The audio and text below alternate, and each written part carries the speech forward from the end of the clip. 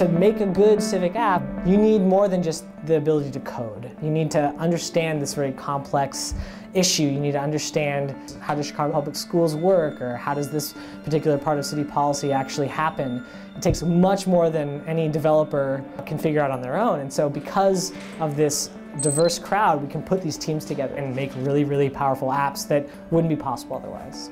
My name is Derek Eater. I'm an open data web developer, and we are in 1871 in the Merchandise Mart at the Open Government Hack Night. I started working on this stuff back in 2011, and the city released a bunch of new data on the city's data portal, mostly because we got a new mayor, and that mayor decided to release some open data. And so we thought this was pretty interesting, kind of juicy. So we decided to use our web development skills to just play around with this data and see if we could make sense of it sort of as citizens. And eventually we had so many apps that we decided we needed to call ourselves something. So we just on the spot decided to call ourselves Open City. Sort of the core thing that tied everything together was that all these apps work with open data. They're about open government or transparency issues for the city of Chicago and Cook County.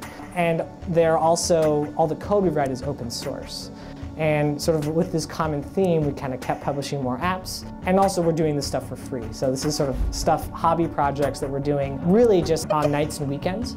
And that situation of sort of having to come together with a group of people on a recurring basis outside of work, it was just really hard to schedule everybody. So we decided to say, all right, let's just start meeting at the same time in the same place every week and just get work done. And so that was the genesis of the OpenGov Hack Night.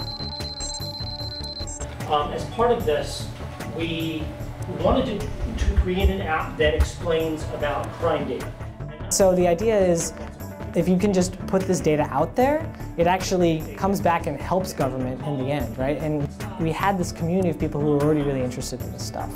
And so when the data was finally opened in a way that was more accessible, sort of just this flood of people kind of came out of the woodworks, and some people were already ready to dive in and do new things with the data that wasn't as easy to get to before. But then new people like me came in because all of a sudden it wasn't a huge chore to get all the data. It was sort of just sitting there in front of us to do something with, begging to get something built out of it. And now, you know, from 4, it is now closer to 40 to 50 every week. And we get people from all over the spectrum. We have, again, a lot of developers and a lot of designers, but we've picked up a lot of researchers, a lot of policy wonks, a lot of journalists, and just really a wide variety of people. And they all have sort of a general interest in this open data stuff. And it's actually because of that diversity that the group is actually as strong as it is. Fill out a Freedom of Information Act request, wait 2 or 3 weeks. Our community is a kind of a community of builders, of doers. And when you have a community that sort of keeps churning out new applications and new ideas and new innovations, that continues to bring more and more people in. And I think that is really the engine that kind of keeps things going. And I think that feeds into the reason that this thing keeps getting bigger. And I see it getting bigger, you know, for years to come.